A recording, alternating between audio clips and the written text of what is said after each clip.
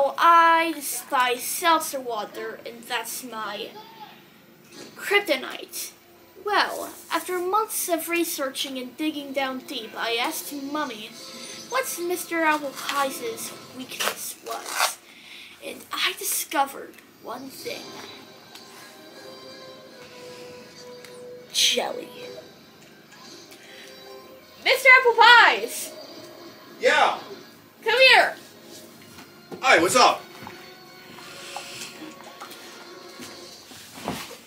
Why do you got the camera out? We're doing a product review. Oh, cool. What are we doing today? I think you might like it. Okay, oh boy. Oh no. The hell? Jello? Oh boy! Juicy Jello! You know how much I love Jello! Oh.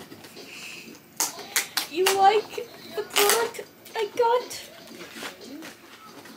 No! Not at all! Oh, God! Not Jello! Oh. Ah! Jello has the worst consistency ever. Oh. Years of payback. Feeding me, making me drink seltzer water on this channel. Oh. Oh, it's watery. Oh no! Why? Yeah, have the first sip. First off, I gotta.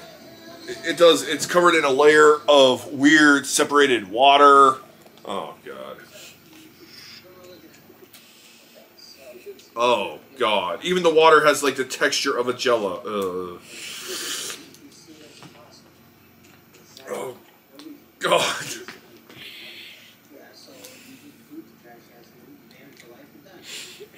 Come on. I'm going to. I am just. Come on.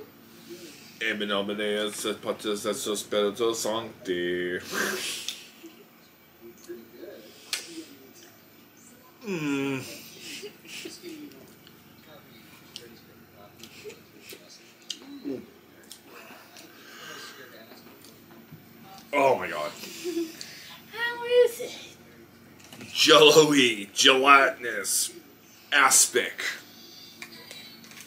Aspic is what they used to call Jello back in the day. You can make an aspic with with savory foods. Oh God, that is horrible. That gets a Care negative. for another wine? No, but I will, just for you. Anything for my princess. Anything for my princess. Ha ha ha! What a funny story, Mark. This is payback for all the seltzer waters and weird foods that I've gotten her to try. But don't worry, because I got one weird food for her to try. Oh no. Yeah. Later on, I got one for you. Oh. I can't wait to see what it is. Hope it's not Limburger again. It's not Limburger.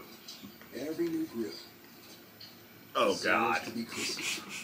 I will say this, the flavor of it actually does taste like a pink Starburst, so they got that at part at least right. Jello is just not my thing.